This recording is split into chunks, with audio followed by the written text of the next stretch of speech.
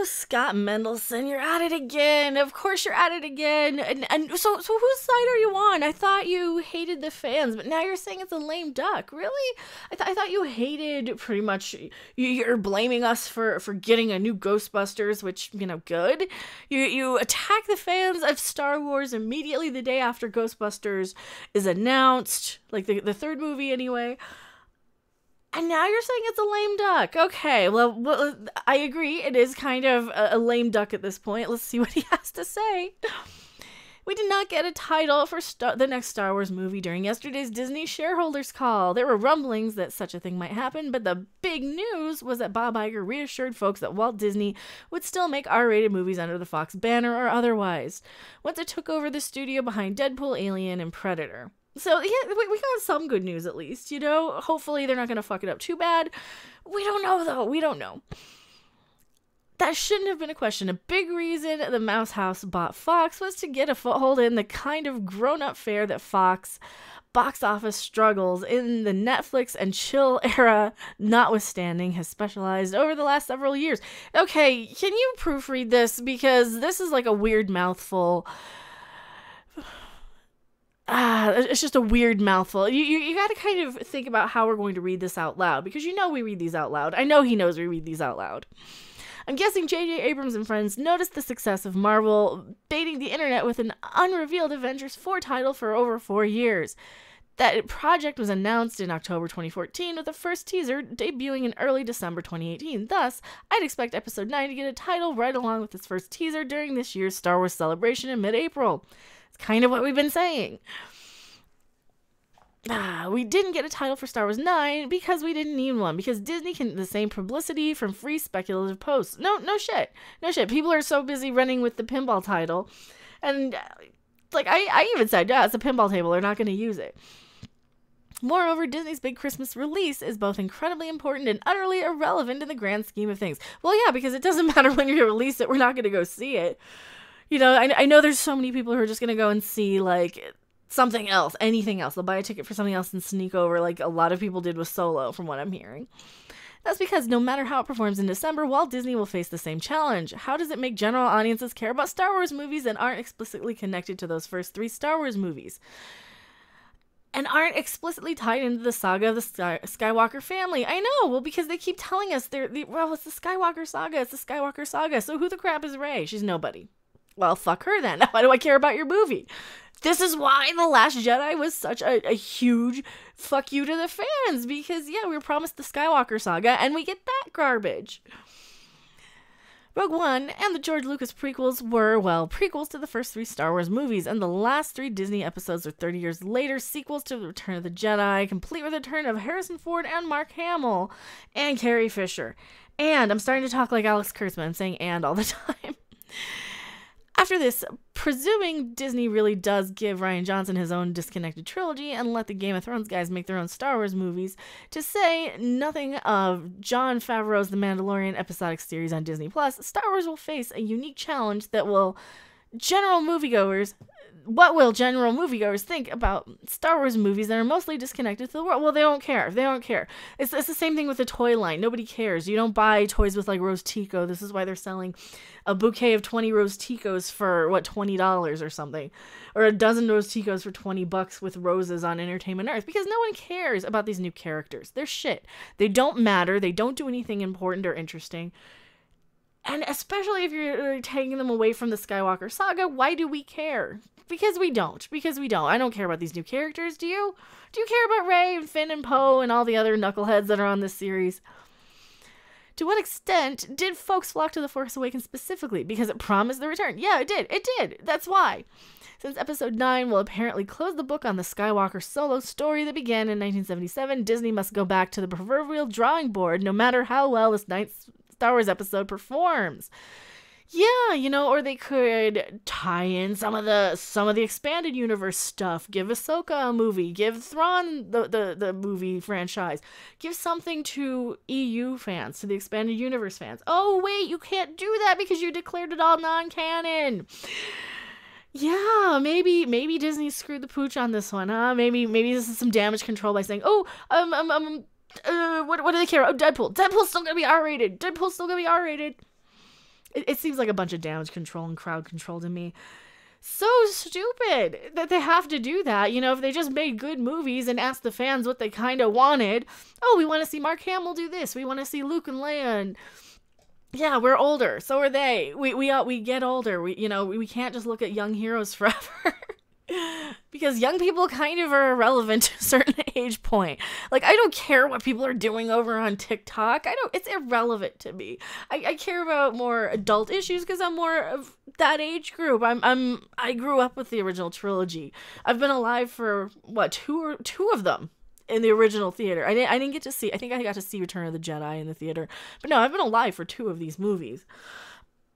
I don't care about what teenagers do. I don't care about the struggles in the lives of teenagers. I don't care about all this stuff.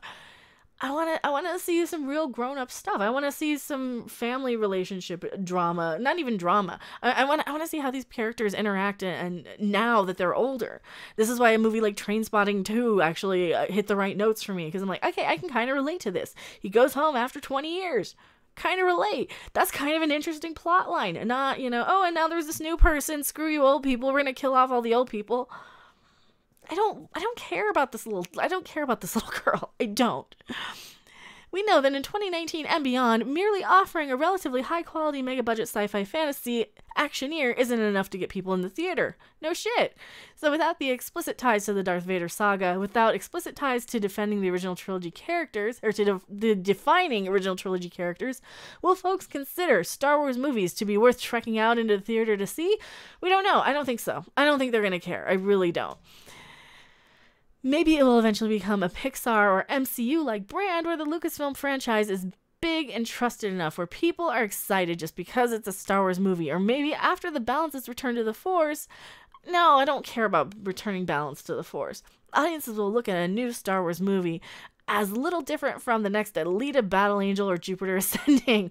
Oh, Jupiter Ascending, you mean mega box office flop Jupiter Ascending? Alita Battle Angel probably won't do too well either at this point. It's not getting the best reviews from what I'm seeing. I don't know, I might end up covering that on the channel, we'll see. We don't know what the next Star Wars movies will be after Episode 9, either because Lucasfilm is being tight-lipped, or as tight-lipped as Marvel is about their respective post-Endgame plans, or because they're taking time to figure out what the next phase of Star Wars should look like. Well, I can tell you this. I think that they have no idea what they're doing. They're in damage control right now. They're trying to figure out who they need to fire. I think they probably have fired Kiri Hart, who is like Kathleen Kennedy Jr., as far as bad for the franchise in that Lucas story group crap that, oh Lord, I think that's what happened. I really think that's what happened, and I think they don't know what the crap they're doing. That's why they said, oh, we're putting everything on hold. So I think they really need to reassess and figure out where they're going.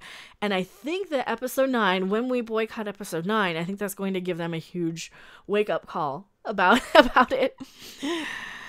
Also, of note, the Fox purchase gives them some time, especially if James Cameron's Avatar 2 opens as planned in December 18, 2020. If the next batch of Avatar sequels breaks out, then Disney has the option of essentially alternating Star Wars and Avatar every Christmas. That will allow them to maybe make just one Star Wars movie every 2 years, which will allow for a brand to maintain certain event status.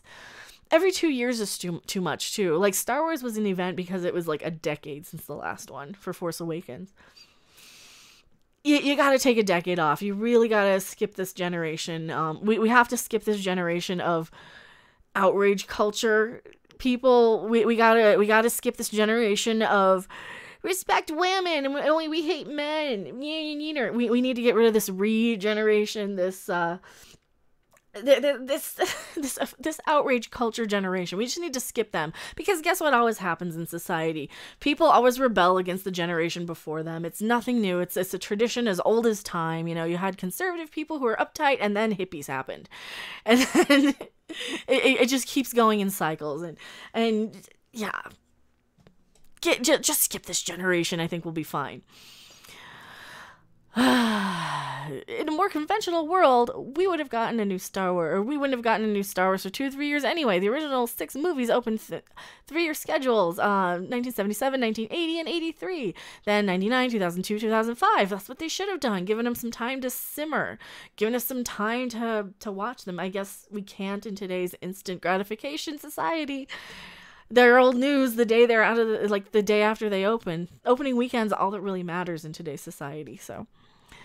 But now 3 years is enough time for Sony to call it quits on the Amazing Spider-Man franchise and be back in theaters with Spider-Man Homecoming. I have no idea how audiences will react to Star Wars movies that are relative originals which just happen to take place in the Star Wars universe. They won't. It will work best on video game and book format, where the real and I don't mean this in a derogatory fashion at all, where the real actual Star Wars nerds and, the people who are passionate about it, the people who listen to podcasts talking about the expanded universe, those people might see these movies. Your average casual Star Wars fan like myself, who are passionate about the main films and stick with the main film franchise stuff, where we probably won't care. We might give it a shot, but they're not related to Star Wars. They just happen to be in the universe. This is why I skipped the Clone Wars, even though it actually takes place in the time of the prequels. I skipped that because I'm like, I don't really care about the prequels that much. And you got a lot of us who are kind of that point. A lot of, especially for somebody like me, I am definitely a little bit more in the Star Trek camp than Star Wars. I love them both. Don't get me wrong. I do love them both. I know more about Star Trek, though. I would probably skip it. And yeah, I think there's a lot of us who would probably skip this. For now, all eyes are on Star Wars Episode 9, where J.J. Abrams and Kathleen Kennedy and friends attempt to tie up the Rey, Kylo, fucking who cares saga in a way that theoretically pleases the nostalgic fans and the destruction nostalgia folks, or the destruction are better than nostalgia folks. I imagine whatever they do is going to upset or displease 50% of the fans anyway, so I hope they just do whatever they want. Yeah, that would be great if they just do something whatever the hell they want, regardless of what the fans say. Oh wait, they did that. That's how we got Last Jedi, huh? Whether Episode 9 sinks or soars, Star Wars will face the same fundamental challenge of thriving outside of its core narrative and sans its marquee characters. If you like what you're reading, follow Scotty Boy Mendleson and his shit-eating grin on Twitter, blah, blah, blah. Or work here. Oh, I should work here. I should work there. Because I can actually do investigative reporting. And I can give my opinions, too. So, what does this say? This basically says Star Wars is fucked. I think it kind of is. I think it kind of is a lame duck. What do you guys think? Do you think it's just... I know I'm so sick. I'm sick to death of what they're doing with Star Wars. I very much so love watching the behind the scenes drama and the journalists try and find anything they can to get clicks and any even the hate clicks, because that's what they're doing. Nobody cares about this, so they have to draw up drama and hate clicks on their articles. What do you guys think? Tell me your thoughts in the comment section below. I am Mecha42. You can send where is it? You can send presents and unboxing stuff to Mecha42, P.O. Box 1566, Loveland, Colorado 80539 for future unboxing videos. I will see you guys on the next video or live stream. Bye!